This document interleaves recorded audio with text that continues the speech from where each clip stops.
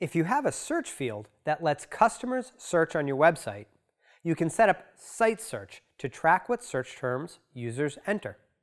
This can help you identify missing or obscured content, optimize navigation and site layout, improve search results, and even generate ideas for new keywords or marketing campaigns.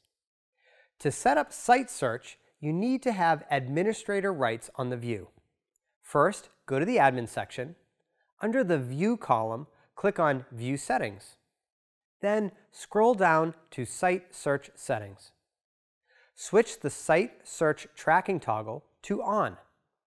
When Site Search is switched on, a couple of fields will appear.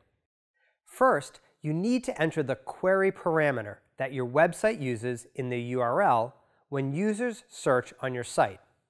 This is usually designated by a question mark followed by a letter or word and then an equal sign before the search term. The Google Merchandise Store uses the term keywords before the search query. We recommend removing this parameter from your content reports by clicking Strip Query Parameter out of URL. This will eliminate duplicate data in your reports. Optionally, if you have search categories on your site, you can turn that option on to track the category along with the search term. The Google Merchandise Store doesn't have specific site search categories, so we can leave this turned off. To save your site search settings, click Save. Once you've set up Site Search, new metrics will appear in the Site Search Reports under Behavior. The Overview report shows how many of the users who visited your site use Site Search within the report time period. Search exits are the number of searches made immediately before leaving the site. Search refinements are the number of times a user immediately searched again after performing a search. Time after search is the amount of time users spend on a site after performing a search. An average search depth is the number of pages that were viewed after getting back search results.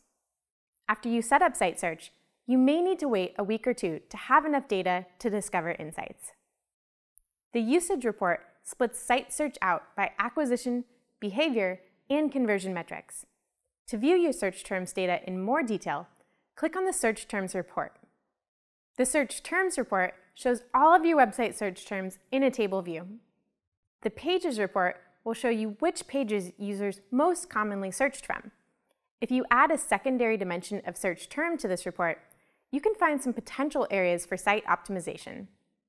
For example, if many searches start from a particular product page, there may be a disconnect between what users expect to see on that page and what they actually find. You may want to optimize that page for the terms being searched for. In the case of the Google Merchandise Store, you can see that there are many searches for Nexus and Chromecast devices from the homepage. This indicates that users aren't aware that these devices are sold on the Google Store website, not the Google Merchandise Store website.